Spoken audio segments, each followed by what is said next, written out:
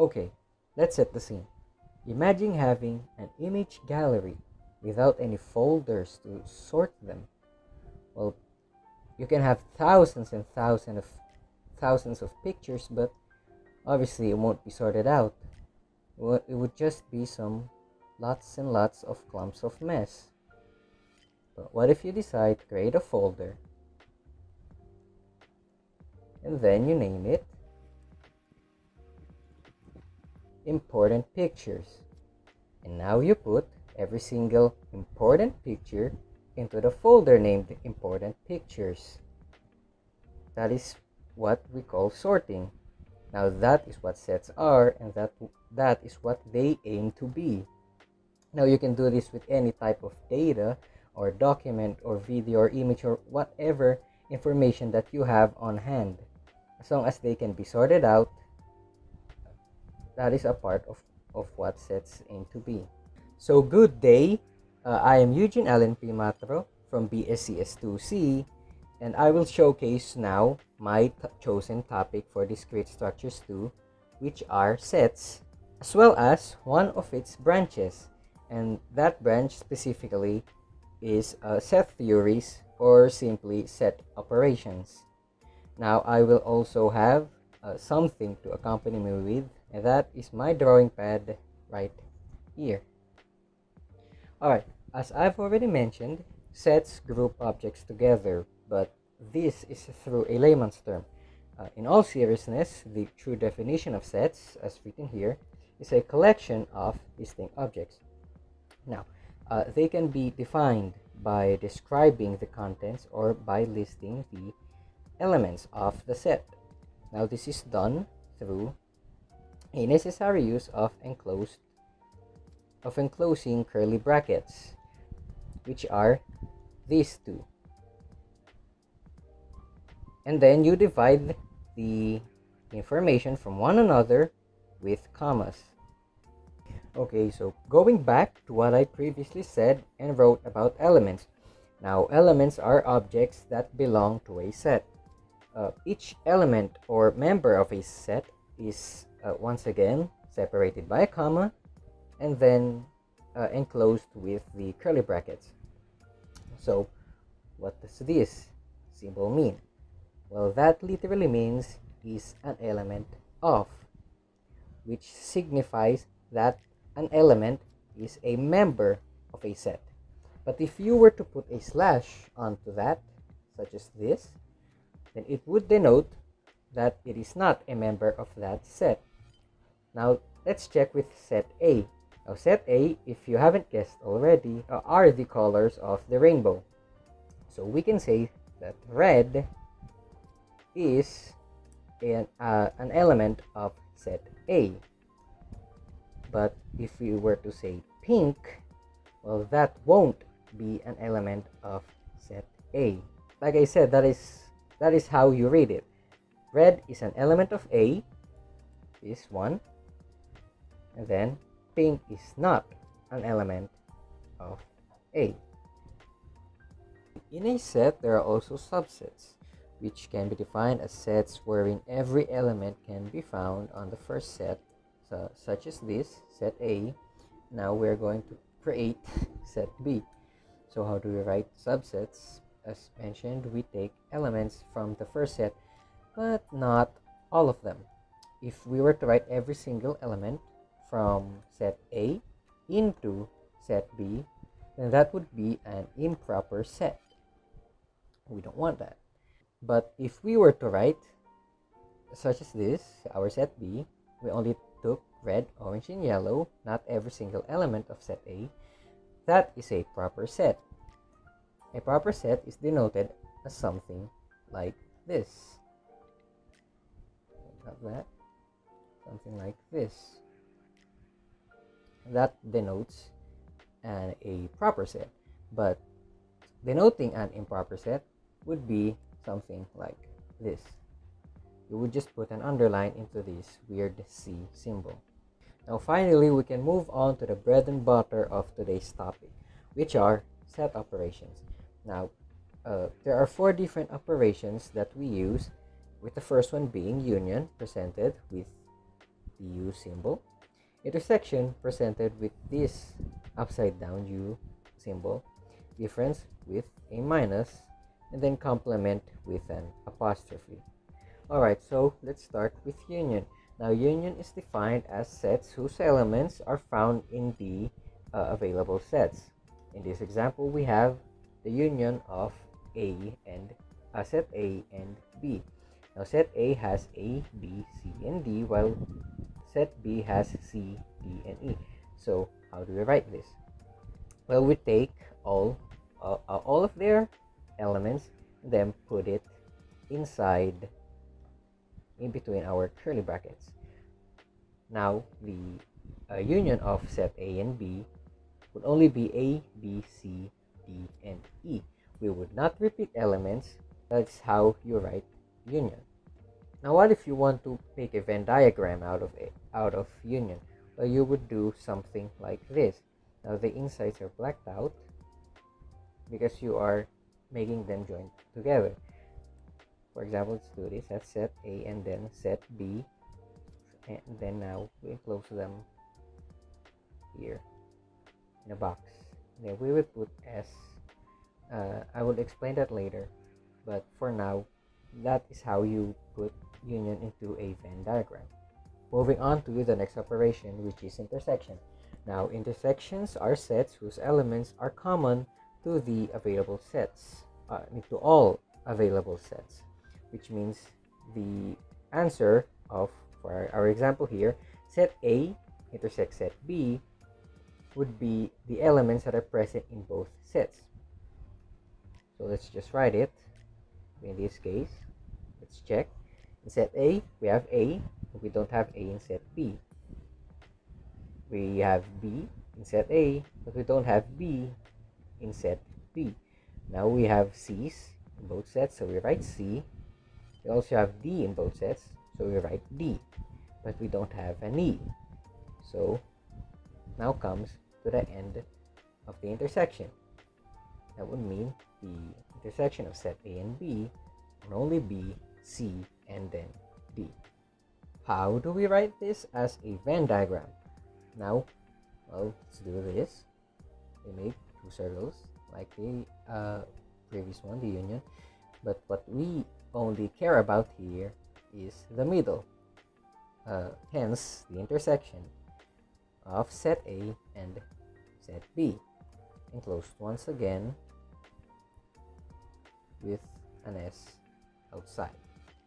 Following that is the difference of sets.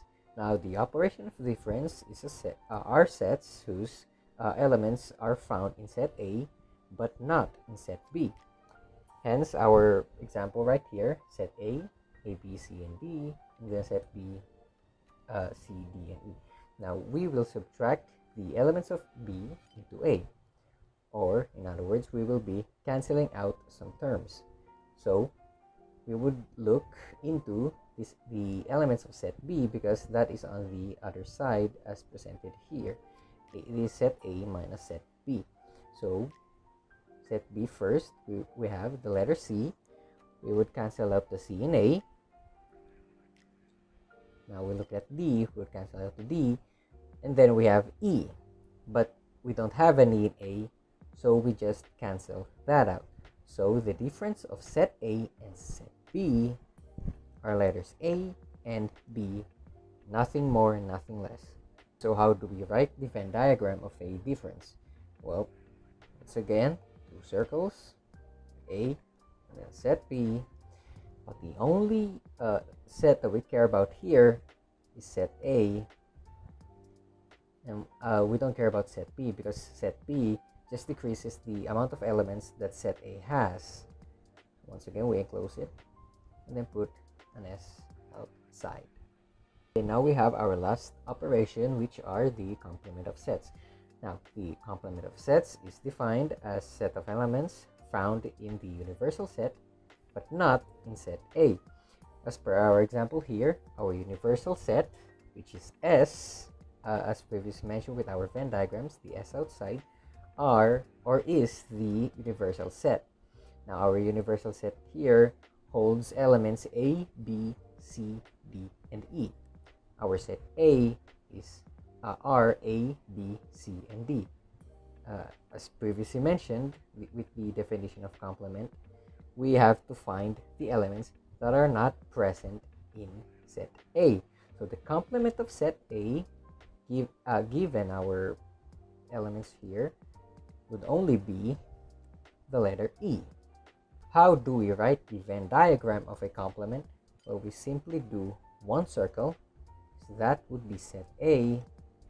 We now create the box to enclose it, the universal set outside, and then the one we obviously care about are the elements that are on the outside and not inside set A. So now we move on to more complex examples. We have some students. These students have played basketball, soccer, and some of them both. Now we have 200 students played basketball, 150 with soccer, and then 100 with both. We have to find out how many students played each sport. Of basketball, which we will be defining as B. Then once again, union of soccer, which we will put as S. To find the union of basketball and soccer of those two sets, we have to add the elements, or in this case the numbers of students of basketball and then soccer, and then decrease them by the amount of the intersection of both of them. So in this case, we start first with the addition. We have 200 players of basketball and then 150 with soccer. We add them together, we get 350. Now we decrease them with the intersection of basketball and soccer. We already have that. It's 100. Those represent the players that play, the students that played both sports. So we decrease it by 100. Therefore, the amount of students that played is a total of 250. So with our final example, we have here a survey.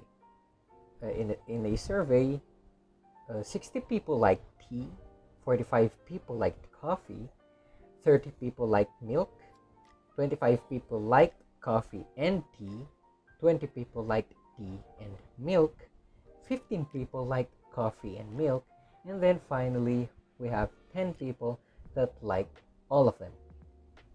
And now the question is, how many people were surveyed? So to find this, we must first add all the individuals that liked one of the three things, and then the individuals that liked all of them. So in this case, tea, 60, then we add it with the coffee, 45, milk, 30, and then the people that liked all three, which is 10.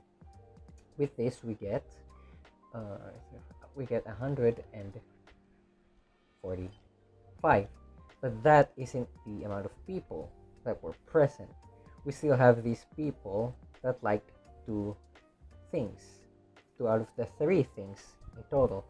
So we have to decrease them to the total number that we have already obtained. So 145 minus the people that liked coffee and tea, which is 25. The next is 20, and then the next is 50.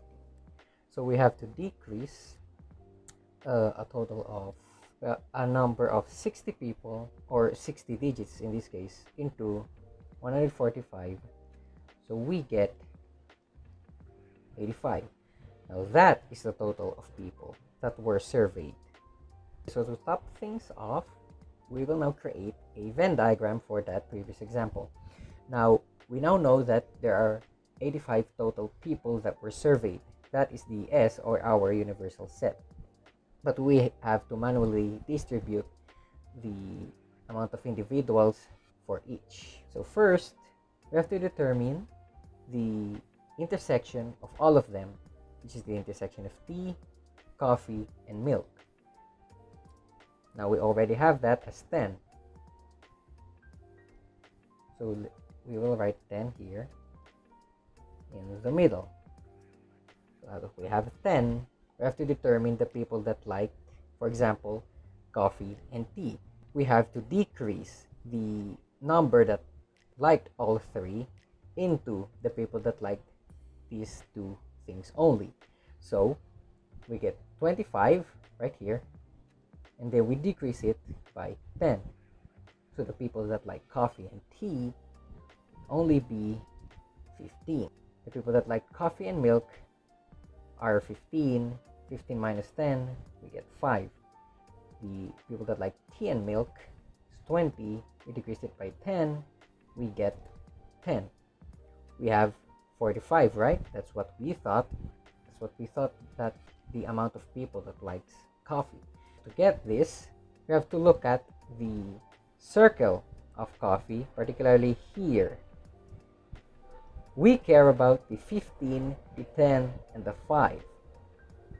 Alright? So we add all of these. So 15 and 10, we get 25, and then 5, we get 30.